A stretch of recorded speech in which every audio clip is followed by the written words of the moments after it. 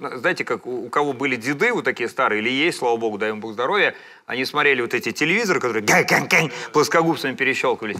Мой так вообще садился боком, чтобы слышать, он был полностью глухой, и краем глаза видел, что там вот так происходит. Ну и так дед моего друга, он сидит, смотрит, и там концерт какой-то, и там поет, значит, Надежда Чепрага.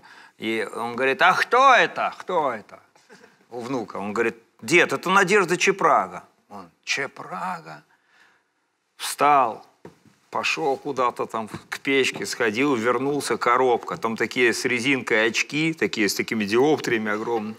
Он вот так надел, вот так вот встал к экрану, отошел на шаг, тоже плохо.